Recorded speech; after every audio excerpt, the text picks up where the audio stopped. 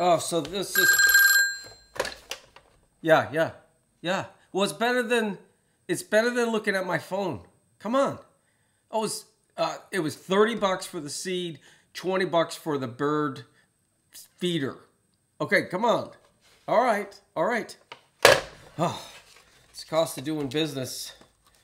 So this is my new Teardrop bird feeder. I intended to make this out of plywood. I went ahead and used old boxes to test out the design, and I'm going to CNC it inside with the wood, plywood, but I made it to a size you can laser cut it.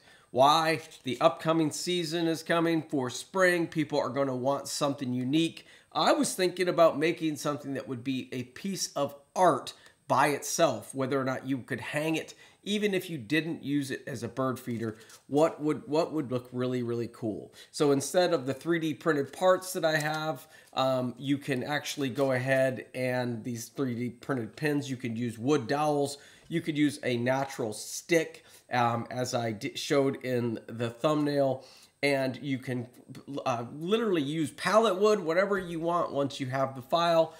This hook that I designed was out of an old coat hanger right here, and I just simply used these little clips here.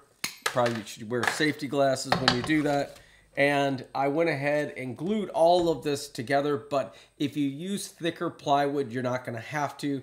I designed this in Illustrator doing overlapping lines using the offset tool, and if you're interested in that, I have a full longer tutorial linked below, but I just wanted to talk to you about this new design that I have out, and I'm kind of wondering, will birds actually go into it? I did a bunch of research during the snowstorm, which I linked the footage at the same exact time. I published that footage at the same as this video, so if you're really interested in seeing some beautiful 4K footage of some birds, I went ahead and did some research there, trying to figure out what hole size would a bird actually go into. So the way that this works is just the last thing that I'm going to show you here in a little bit. And I'm hoping a bird actually ends up going, at least checks this thing out.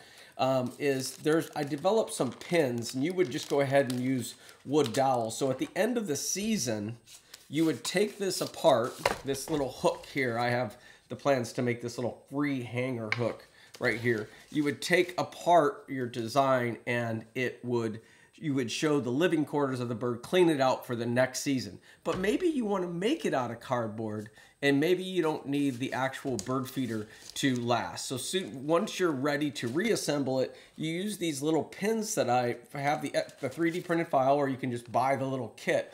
And these pins just go inside of here, and they keep it all together. And all I have to do is put the hook back up, and I can hang it up. But the question is, will a bird actually go inside of it? Anyways, whatever you do, make something that connects someone. Peace.